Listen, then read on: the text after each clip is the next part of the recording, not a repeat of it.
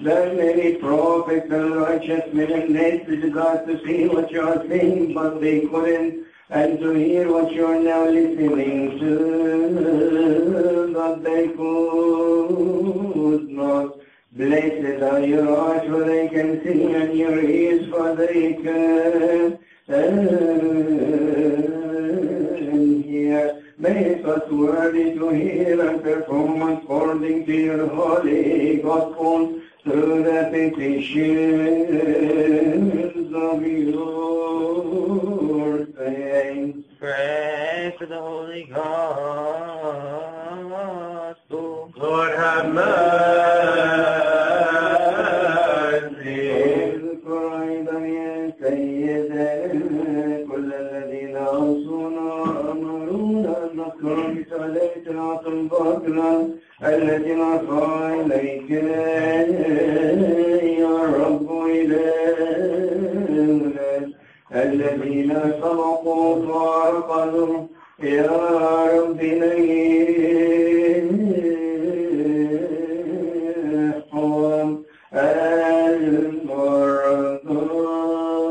المرضى اشفيهم لأنك أنت وحياتنا كلنا خلاصنا كلنا رجاؤنا كلنا شفاؤنا كلنا وقيامتنا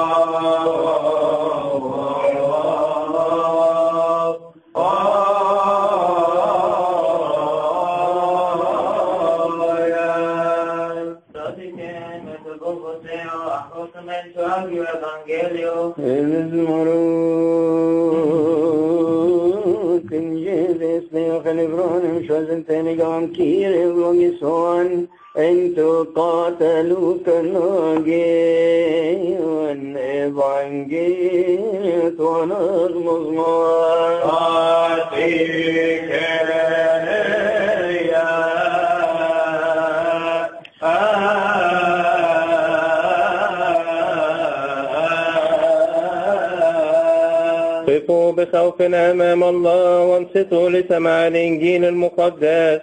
فصل من بشارة ماري معلمنا لوقا البشير التلميذ الطاهر بركاته علينا آمين.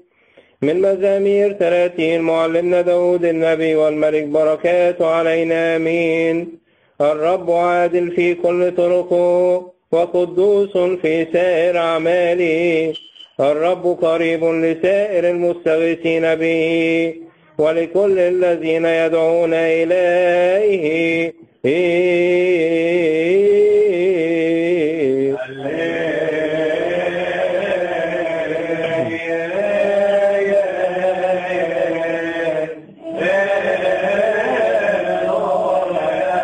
مبارك الآتي باسم الرب ربنا وإلهنا ومخلصنا وملكنا كلنا ربنا يسوع المسيح ابن الله الحي الذي له المجد الدائم إلى الأبد آمين. ثم لما عاد الرسل حدثوا بجميع ما فعلوا فأخذهم وانصرف منفردا إلى موضع خلاء لمدينة تسمى بيت صيدا. فالجموع إذا علموا تبعوا فقبلهم وكان يخاطبهم عن ملكوت الله والمحتاجون إلى الشفاء كان يشفيهم. وكان النهار قد بدأ يميل فتقدم إليه 12 وقالوا له اصرف الجمل يذهبوا إلى القرى والضياع حوالينا فيبيتوا ويجدوا طعاما لأننا هاهنا في موضع خلاء. فقال لهم آتوهم أنتم ليأكلوا.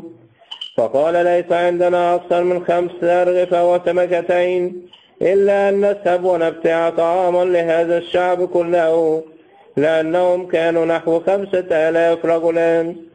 فقال لتلاميذه اتكئوهم فرقا 50-50، ففعلوا هكذا وأتكأوا الجميع.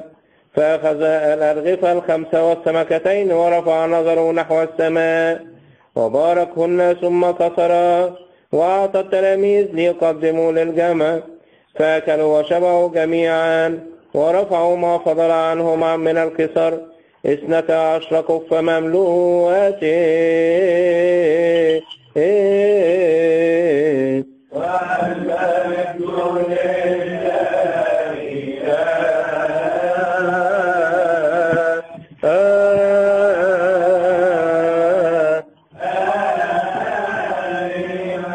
Psalm of our teacher David, the prophet and king. May his blessings be with us all. Amen. The Lord is righteous in all his ways, gracious in all his works. The Lord is near to all who call upon him, to all who call upon him in truth.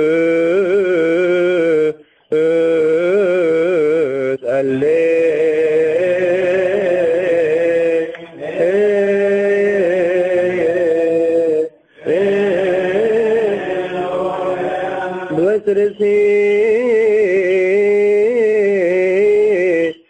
who comes in the name of the Lord. O Lord God, Savior and King of us all, Jesus Christ, the Son of the living God, glory be to you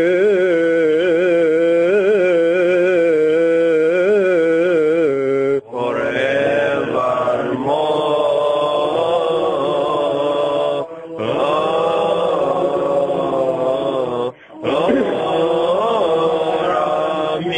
And the apostles, when they had returned, told him all that they had done. And he took them and went aside privately into a deserted place belonging to the city called Bethsaida. But when the multitudes knew it, they followed him. And he received them and spoke to them about the kingdom of God, and healed those who had need of healing. When the day began to wear away, the 12 came and said to him, Send the multitude away, that they may go into the surrounding towns and country, and lodge and get provisions, for we are in a deserted place here. But he said to them, You give them something to eat. And they said, We have no more than 5 loaves and 2 fish, unless we go and buy food for all these people. For there were about 5,000 men. And he said to his disciples, Make them sit down in groups of 50. And they did so, and made them all sit down. Then he took the 5 loaves and the 2 fish, and looking up to heaven, he blessed and broke them, and gave them to the disciples to set before the multitude.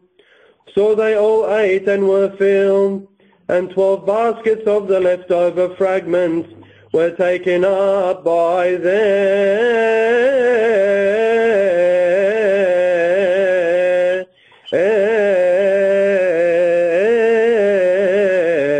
Glory be to God forever.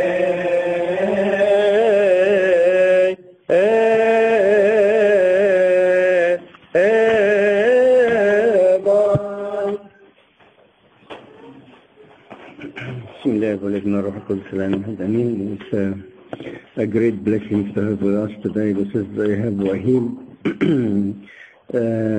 شمس Ehab Wahib طبعا شمس إكليريكي كلنا عارفين, and he's going to give us the spiritual words today. تفضل.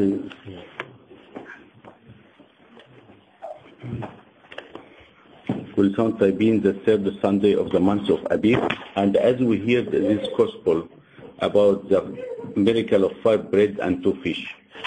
This gospel is very important in our church. We mention at least 3 or 4 times a year. Mention always in 3rd Sunday of month of Abib, mentioned always in second month of Amshir. And every month, if coming 5 weeks, we have to mention this gospel. Why? Because it's the blessing gospel. We call the blessing gospel because as we see, God, He blessed the 5 bread and the 2 fish. Number 2, this is the only story or only miracle happened before Jesus go to Jerusalem to be mentioned in the 4th gospel. Since Jesus went to Jerusalem, every miracle happened after he go to Jerusalem mentioned in 4 gospels. This is the only one before he go to Jerusalem mentioned in 4 gospels. Luke 9, 10 to 17, John 6, 5 to 14, Matthew 14, 13 to 21, and Mark 6, 30 to 44. You will find this is the only story mentioned. Why? Because this is very important to all of us. This is the introduction of Holy Communion. God, He wants to tell us, as I bless this 5 bread and 2 fish, I can bless any bread and wine in the altar to be my body and the blood. I have power to do this because He is God. I can do this like exactly I did this. And if you read book of John chapter 6, He found this miracle in the top. And the end of the chapter, He talked about the Holy Communion. He said, whatever you eat, my body and the blood. Number 2, in this story today or miracle today, the important one for us, God, He tell us, I am the feeder of everyone. Everyone come to my church. If he's young, I can feed him. If he's old, I can feed him. If he's educated, I can feed him. If he's not educated. These 5,000 people, they have, the Bible mention man, but definitely because in that time they not mention number of women or kids, but everyone come and God feed him. God, He won't tell them, you're coming to me, you're never going to go empty. If you come to me, you will have something. And in this miracle too, God was concentrate about something very important. That's what we talk about today. The first He said, and He received them and spoke to them about the kingdom of God. These people coming to Him, number 1, He told them, you have to hear the word about kingdom of God. You need to hear the word of kingdom of God. Before He starts to heal them, before He starts to feed them, He told them, you have to hear the word of kingdom of God. Why? Because this is the eternal life. If you have a trouble or temptation or anything, you will hear the word of God can heal you. Sometimes we need to know, we need miracle. We have a problem. No one can fix it. God only can fix it. When we come to the church, we will hear the word of God. God send you a message for someone to speak to you. The priest can give sermon, the deacon. The reading of the gospel can get your answer. So the very important, He wants them, number 1, to hear the word of God. Number 2, after they hear the word of God, He starts to heal their sickness. Everyone was sick, He starts to heal him. Number 3, He feeds them physically, and He feeds them, and they went to home, and they get sick. The word of God can do 4 points in our life. Number 1, can it save your life? Number 2, can it fulfill your need? Number 3, can it solve your tribulation? Number 4, can heal you. Number 1, the word of God can save your life. One of the servants, they have like camp in Egypt, the servant camp, and one of them, they got message, the servant with him in Sunday school, he not going to come today, we need him to come. So he left the camp, he apologized from the people and said, I need to go to give the lesson. So he got 2 choices, to take the bus, to go quicker, or to get a small private car taxi to go to Egypt, to Cairo to give the lesson. He started to pray, God, what you want me to do? He went to the bus, he get the ticket, everything. 10 minutes before the bus take off, he said, no, I need to take the small one. They told him, can I come late? He said, no, I take this one. When he take the small car, after the bus left first, after he went back, he found that in the middle of the way, the bus already have accident, and they picking up the people, some of them injured, and some of them dead.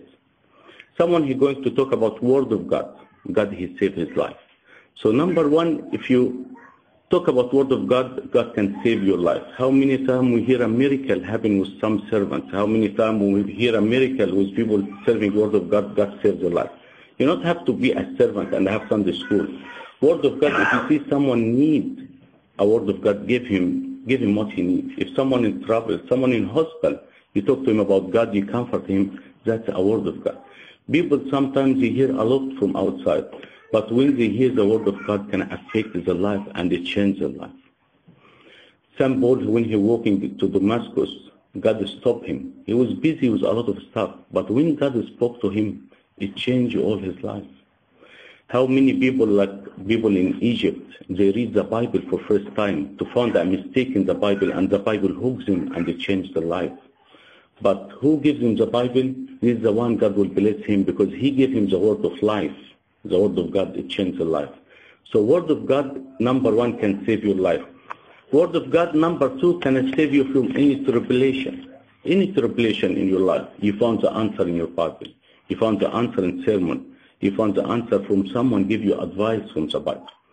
We're starting to advise people a lot of stuff nowadays. But when the affecting word to change our life, this is the only word of God. Because word of God have no limits.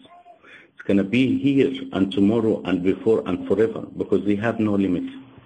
Number two, the word of God can fulfill your needs. Number one, save your life, fulfill your needs. One consecrated servant, he was serving in Suez. Suez is about maybe 200 kilos from Cairo or something like this. And this, he consecrated his life, the church to give a servant consecrated his life very, very little money. So he was serving the youth, and one day he coming to the altar, and he has only one shirt. For summer, his shirt cut. So he went to home very embarrassed and told God, I never asked you for something like this, but I never complained. But look, I can't do my service because the only shirt I have, this shirt cut. He got a winter shirt, heavy one, and to wear it in summer, it's not practical and very hot. Anyhow, he got to do his service. In that day, they have another servant coming from another city to give a youth meeting. And he told him, you are this person by his name? He said, yes. He said, listen, there's someone send you envelope. He said, who? He said, I don't know. Someone, he told me, you going to Suez? He said, yes. He said, please, if you see this servant, give him this envelope. He found the envelope. He found the right money for him to buy a shirt. He never know him, and the servant come and give him the envelope. He never know him. Because he's a servant of God. God, he look after him. He look after him for his need and for his spiritual too. So number one, the word of God can save your life. Number two, the word of God can fulfill your needs. Fulfill your needs. Do you think if someone serve him, he can leave him without food or leave him without clothes? We never hear. We never hear any church start to establish or do anything to stop for money. This is the last thing. I remember in Egypt when one day we're coming from, Abu Ghalamsis, and we have early mass. And Abuna said, we need like 5,000 pounds for some food for people to go to Easter tonight. Before we finish the mass, Abuna, he announced, I said, we got all the money. We never any service stop for money. God, he will fulfill our need. We never stop for money. So number one, word of God save our life. Number two, fulfill our need. Number three, the word of God can save you from any tribulation. Any tribulation. His Holiness Pope Shenouda, he said, keep the Bible and Bible can keep you. احفظوا الإنجيل يحفظكم واحفظوا المزامير تحفظكم. We have one day was camp for youth, and all the camp was about one Psalm number 19. God اللي هو يستجيب لك الرب في يوم شدتك. God will answer you in the day of tribulation. And this servant who was giving the topic, everything, and this verse in his mind all the time. The camp finished, he coming back home, he takes the freeway, and on the freeway, a mother and the father and her little daughter standing, in the freeway waiting for any car, and the daughter, her hand slipped from her mom and started run, about 80 km per hour. He hit the daughter, she flipped on the car, and she backed, she never talked. He said, only what I can remember, the verse I learned on the camp and I was giving. God save us from any tribulation. يستجيب لك الرب في يوم شدتك. He said he took the daughter and he took her parents and went to the hospital. And they told him, don't worry, that's our fault, the daughter she ran, and he was very worried. After the doctor checked her, after everything, he told her, she's all right, she clear. He said, it's how, was big hit, and she flipped in the top of car. He said, she be all right, God heal her. and God saved her. They give her even, he said, to make sure they give her some juice to drink, and after she drink and everything, he makes sure 100%.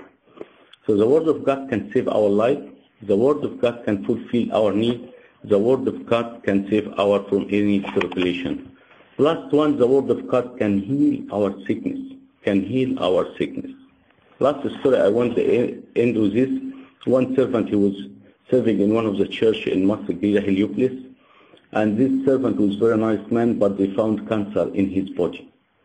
His income just enough for him to make operation like this in Cairo. You need a lot of money. So the church started to announce, everyone started to donate some money to make the operation. He went to the hospital to make the operation. He read the Word of God. He's very good. He said, I need to go to have confess and mass before, to attend the mass, have Holy Communion before the operation. They told him the operation next day, you can't get out. He spoke to them, they allowed him. He went to the mass, he has confession, and come back. He's ready for the operation was next day morning. Midnight, he said he found 3 people wearing a white coat and coming knocking the door and open the door. He said must be they do more check because the operation next day.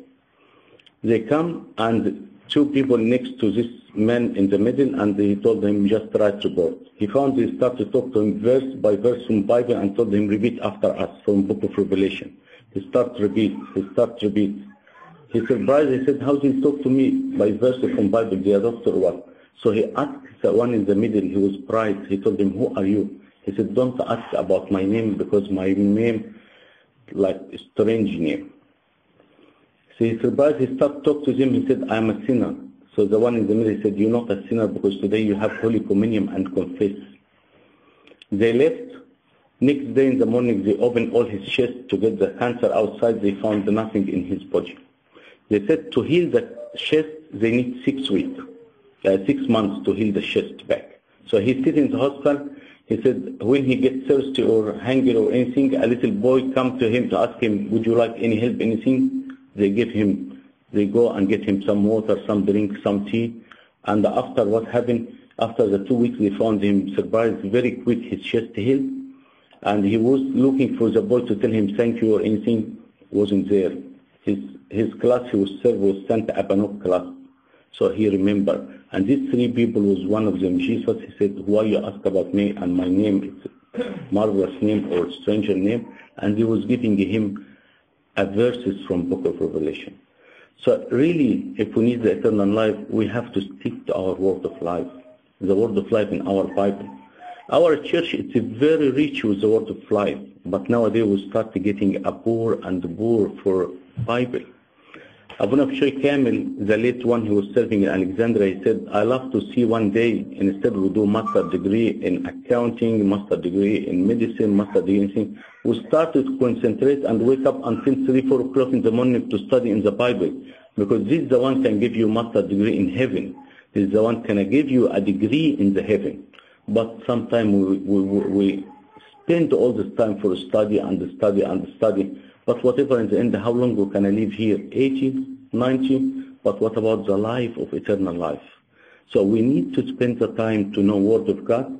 We need to have the Word of God in our life so we can be ready for the kingdom of God. Like God told them, He received them and spoke to them about the kingdom of God. Glory be to God forever and ever. Amen. And please pray for me.